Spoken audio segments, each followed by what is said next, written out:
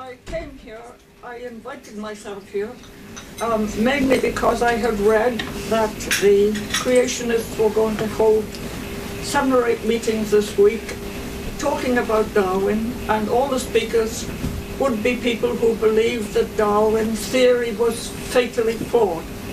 So I came to do 2 things. One is to counter that, because I think at least somebody should be saying that Darwin's theory is not fatally flawed. And after that, quite separately, I want to say that I think Darwin got one thing wrong, and we'll come on to that later. If you've heard anything at all about Darwin, you know he was a very nice guy. And when Stephen Jay Gould tried to describe his character, he said, I can find one flaw in his character.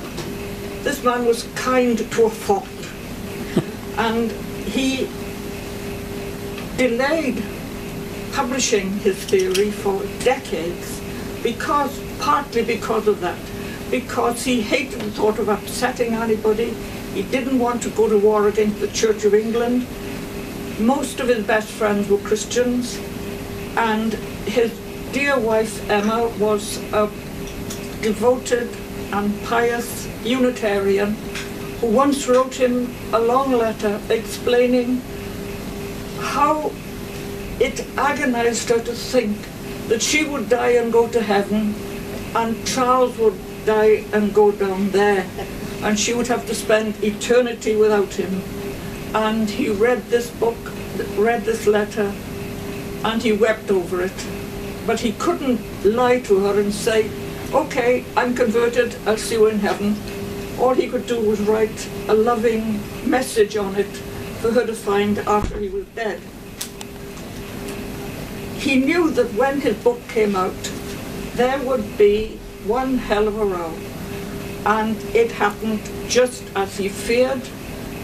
When it came out, he was reviled from the pulpits, he was denounced from the universities, he was lampooned on the music hall stage, he was caricatured by the cartoonists in the press, and he was given a very bad time.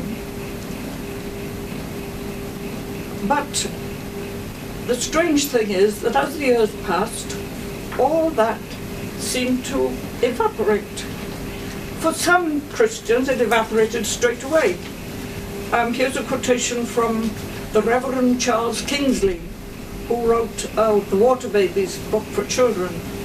He said, it is just as noble a conception of deity to believe that he created primal forms capable of development as to believe that he required a fresh act of intervention to supply the lacuna which he himself had made. And Darwin was so pleased with that that he included it in the 2nd edition of The Origin of Species. So there were some people who just thought, well, there's no reason why we couldn't accept this. There were also people higher up in the church who remembered that, after all, the church had been through this kind of thing before, when they arrested Galileo and burned Giordano Bruno at the stake for saying that the world went around the sun. And yet, by now, everybody accepts that the world goes around the sun. Nobody thinks this is a threat to religion. And they began to hope that perhaps the same thing would happen with Darwin.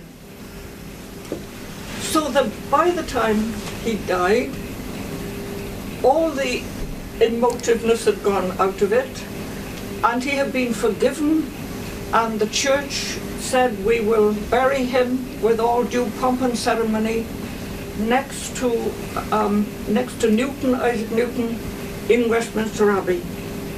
And furthermore, since he has died in subsequent centuries, more and more of the mainstream Christians have come over, and John Paul II made a statement saying, yes, this is an established fact, and in fact we can live with it perfectly well. And all this was like a story with a happy ending. There had been Sturm und Drang, and now there was peace. But since 2000, all this has gone for a burden. It's boiling up again, and people are calling each other evil and dangerous and pernicious and vicious. And I'll give you a couple of quotations. Here's Richard Dawkins.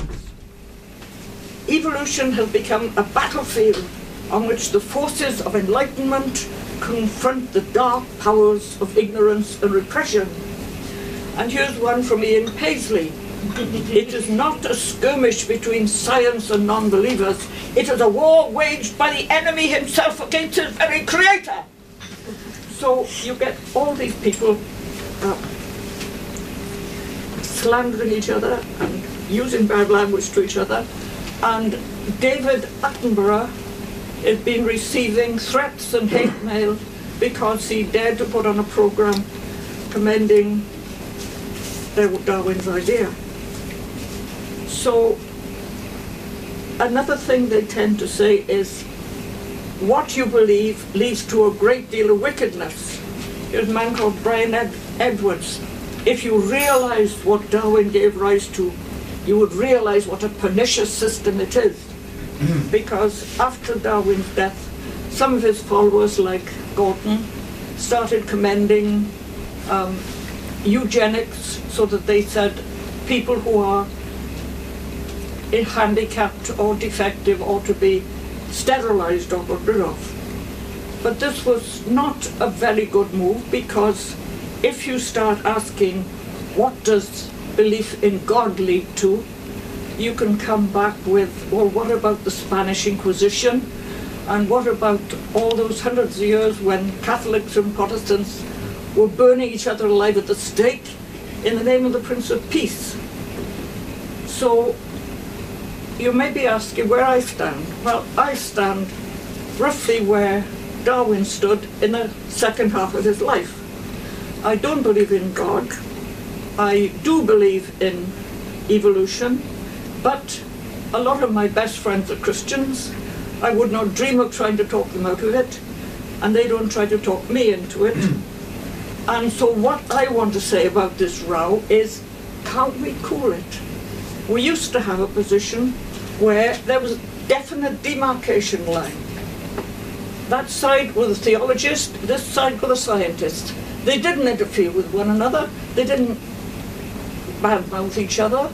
You could have a university with a department of theology and a department of science, and they lived at peace together. And I'm very sorry to think that this row is obliterating that demarcation line, because that's where the danger comes in. So I came to ask, where is it coming from? Why suddenly, since about 2000?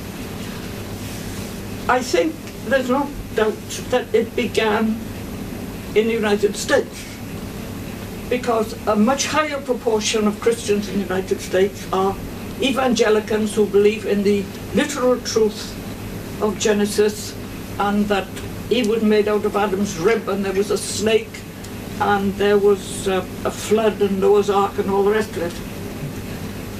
You will all remember the Scopes trial in 1925, where a schoolmaster was fired because he taught evolution. You remember it, if only because there was a film with Gregory Peck in it. But when that case was fought up to the Supreme Court, the man had to be reinstated, because they said it is part of the written Constitution of the United States that the authorities must not favor any one brand of religion against any of the others. It was very wise, because America was founded by people who had left Europe because they'd been religiously persecuted in their own country, and they didn't want to start again in America.